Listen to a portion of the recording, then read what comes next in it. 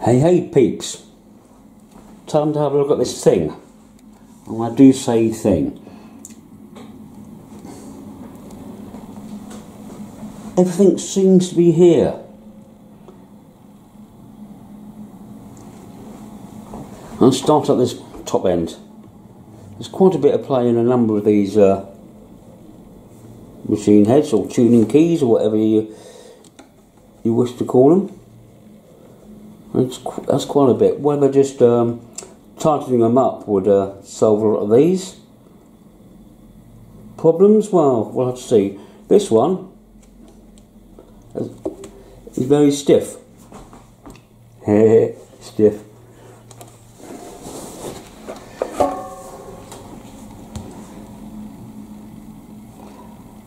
I have got some tuners that may well fit on this headstock, but of course until I take these off I won't know for sure. The nut needs to be cut quite a bit more than it is now. The treble strings are okay, on the bass side not so much. We've got a gap here as well, which is more cosmetic than anything else. Smooth and on here, but there's, well, you can see in here. The binding is coming away already.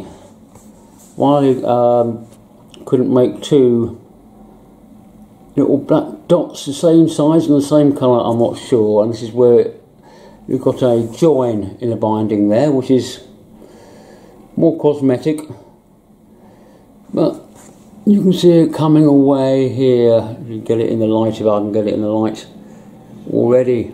That's not just paint that has kind of shrunk. Talking of paint, not too bad on that side, but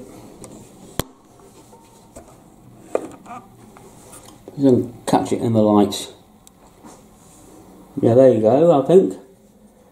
There's a great big splodge of paint there. I think, or whether that's bubbled up, I'm not going to bother poking around with that.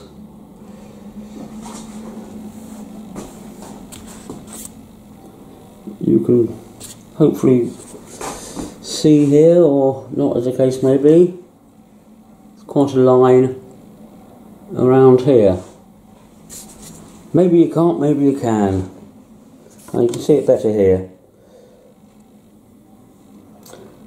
I should think that's where the sides join the back, maybe, but I would have thought the back would have been put on last or first, whatever. Oh, so this polishing compound, that not a great issue in itself at all. More minor bits of not great binding, but again it's cosmetic.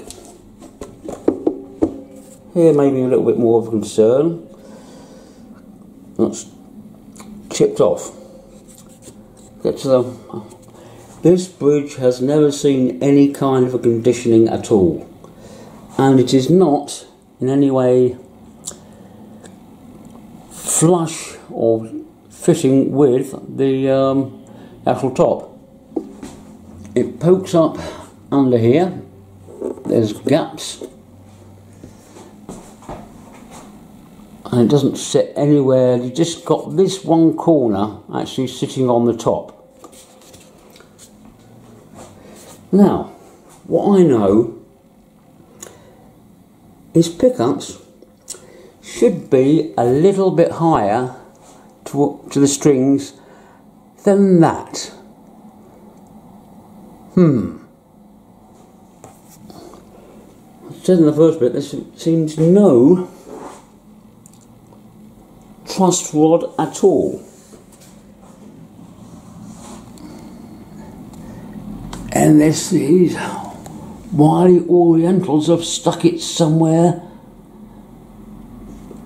Will be no good to adjustment. Of course, might be able to take the pickup out and the scratch plate off, and there is a truss rod adjustment, or indeed a non-adjustable truss rod under here somewhere, which I pretty much doubt. So first thing, I'm going to let this sit for a little bit under tension and see what happens. But that is it for now, as I say.